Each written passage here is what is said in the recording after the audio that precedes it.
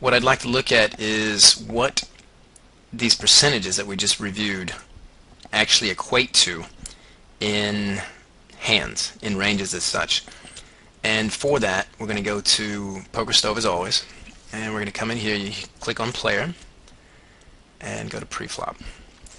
So when you see that an opponent, let's take a typical tag, is playing 15% of all hands, PokerStove is going to default to this. Okay, sevens are better, king 10, ace 10 are better, like this. This is a default for 15%. You can also come over here and grab this bar and move it across like this, and let's say we have a guy playing, 17%, something like this, of all hands. Now, this 17% may not look like this range.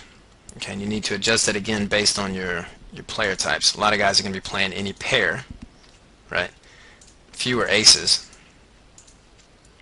no king 10s, and king jacks offsuited. And they'll probably take these guys out of here and potentially add something like this. And you have the same number, more or less, but a markedly different range. Okay, and how that matches up against your holding varies greatly here. So this 15% isn't just the default that PokerStove is going to give you. You need to adjust these numbers, these ranges, to understand more specifically what your players are actually holding, potentially, or at least what their entire range consists of. And what we have, let's say for example a guy who's in raising only 9%. Let's clear that and put him on 9. Something like this. Okay, 9% raiser. Probably isn't gonna, yeah, maybe late. Okay, ace 9 maybe late.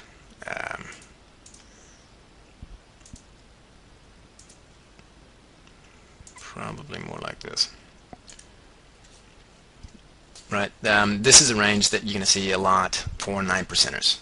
Okay, and that means at any given time he might be on 6s and he might be on aces, but a range again defined as a list of hands that a player has and plays his hand exactly the same with. So for example, player in MP2 makes an open raise with 9%, as you see in your poker tracking software, for example, Holdem Manager.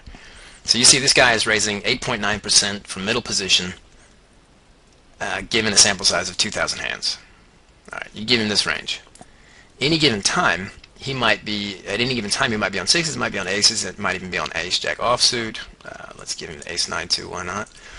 And yeah, this is his entire range. And if you want to know what your hand then is, how strong your hand is in relation to that, let's say you got ace queen offsuit, and you come in here, you just put in your actual holding, hit evaluate, and that shows you how ace queen offsuit performs against that entire range, as you guys see here. Let's say player in MP, I think we just said MP3, then makes that raise with this range that we put him on.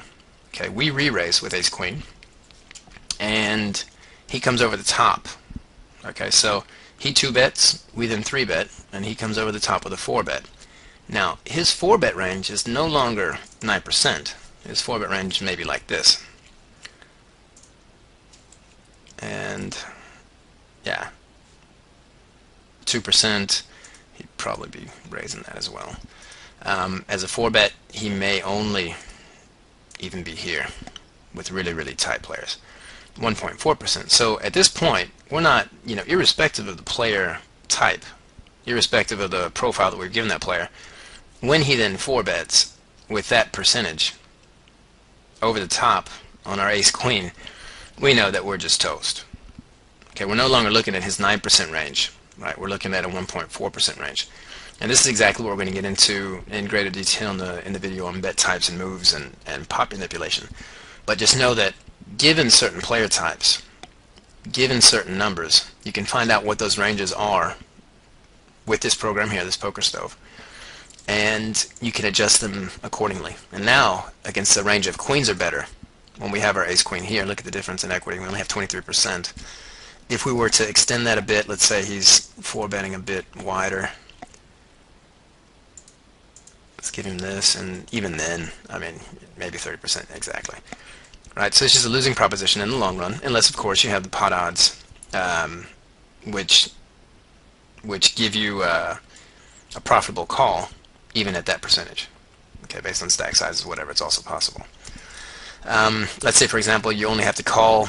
Let's say this guy's very small stacked, and you only have to call 20% of the pot, but your equity is already 29%. So even here, against that really tight range, you can call with your ace-queen profitably in the long run, if this range is, of course, correct.